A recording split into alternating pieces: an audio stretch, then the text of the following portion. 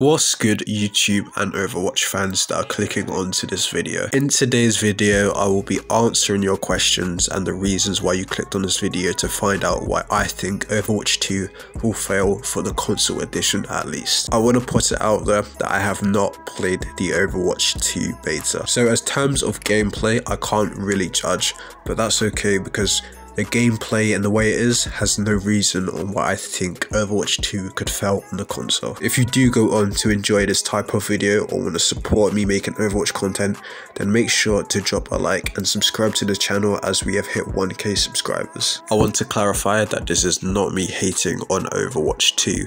This is me giving the reasons to try and help the game on why it could potentially fail, so I just want to make that clear. So the first thing that I'm going to cover in this video links with the second video, so they kind of like are joint, but I've put them into two separate things. Heading over to the first reason is smurfing on console. What is smurfing, you may ask? Smurfing is where a person will make an alt account. Typically, more of the good players do this than the lower ranks. They will make an alt account to either play against easier lobbies or people that are worse than them, or they will do it to boost their friends to a higher rank at which their friends should not be playing at. Now, a lot of you will understand why this could be a problem. For the people that don't, I will then explain now. The problem with this is every game or two that a casual player will go into, they will come up against a player that is superior to their skill level, which is not enjoyable. This will affect quick play and most importantly, competitive matches and the experience. You will have casual players that will play quick play, that will come up against players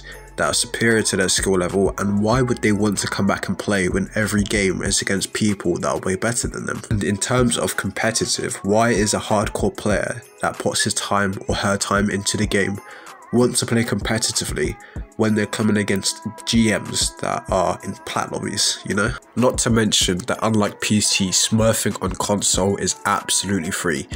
Everyone probably owns about 5 to 10 accounts and they cost literally no money.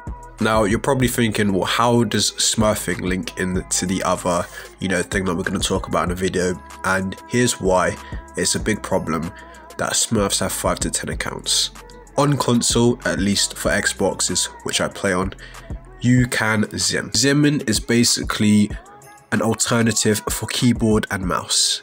Yes, all these smurfs that are playing aren't even playing fairly. I say all the smurfs, majority, a handful of the smurfs are not playing fairly. Not to mention that with a zim, i.e. the keyboard and mouse that they use, you also get aim assist. Now can you sort of see where I'm coming from? There are dozen and dozen of cheaters that play, I don't know about PS4, but at least for Xbox console, there are so many cheaters that spoil the competitive scene and even the quick play scene. Now this could be limited if smurfs and creating extra accounts, battle.net accounts actually costed money. This is why smurfing is the biggest problem, because these people that are cheating have 5 to 10 accounts. They get bored of one account or climb too high, they go straight to the next one. There should be a cost for making an account, like something, even if it's as little as like $30, there should be a price for making all Overwatch accounts, in my opinion, to prevent cheaters and zimmers on console. And Blizzard needs to do a better job on detecting these cheaters because there are so many of them in the high ranks of Overwatch console. Diamond Plus, there are so many cheaters. It just makes it unfair for the players that are actually trying to compete competitively while they are actually playing fair. It's just not fair, really. That's basically going to wrap up the video on why, in my opinion, Overwatch 2 could possibly fail or do worse. Let me know what you think about smurfs and zimming down in the comments below.